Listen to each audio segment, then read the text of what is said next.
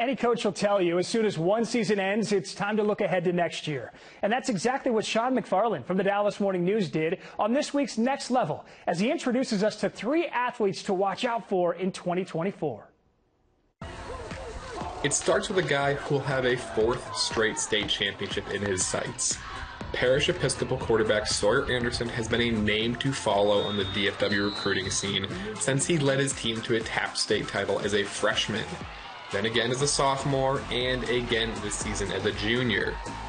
A 3-star Purdue pledge, Anderson was the heir apparent to Preston Stone at Parish Episcopal and has more than lived up to the billing. He's passed for over 9,500 yards and 109 touchdowns in 3 seasons. A 4th ring would certify him as one of the most prodigious quarterbacks in recent DFW history. Speaking of history, 4-star wide receiver Daylon McCutchen would love to make some at Lovejoy.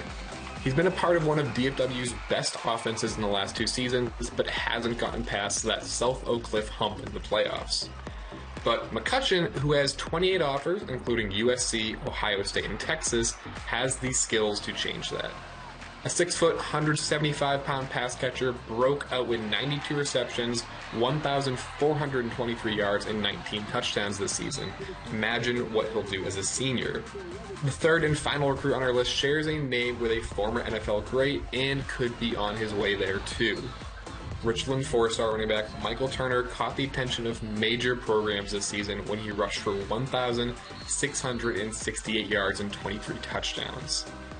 He led a surprise Richland team to a 12-1 record in the 3rd round of the playoffs. Turner will have his eyes set on more next year. Duncanville's Colin Simmons, DeSoto's Tiger Ryden, and Anna's Jacob Emmers led their teams to greatness this season. Anderson, McCutcheon, and Turner could do the same next year.